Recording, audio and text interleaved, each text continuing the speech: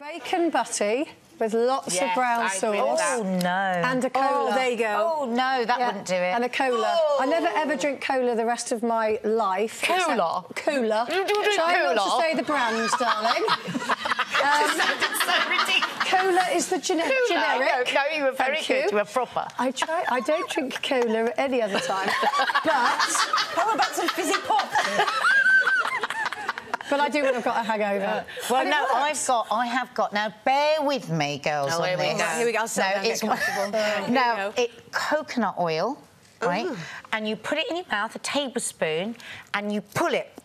What is pulling? What is pulling? When you pull it back and forth in between your teeth for 15 minutes. You mean like it's a bit exhausting. You mean like you're doing a mouthwash? Yeah. But what it does, it releases all the toxins. Now, trust me on it. My sister said, and I laughed at her for 2 years on this. And then one day when I was so desperate, I was rocking in the shower crying. My hangover was so bad. I've remembered the coconut oil and crawled to the kitchen, took a tablespoon, and it really works. No. It really works. Is it just because you're spending 15 minutes taking out the takes your brain away, attention. Honestly, it works. And then the other thing is body brushing.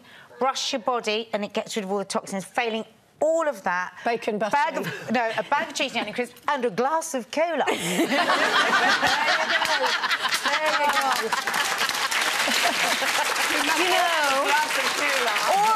Or failing all that, what I do, we go through a drive-through of a certain fast food store, order a bucket of anything you can face, and sit in the car park and eat it all. That worked for me. I think a sausage is a good idea. Really? Or a sausage because it's got all the fat. Well, each to their own.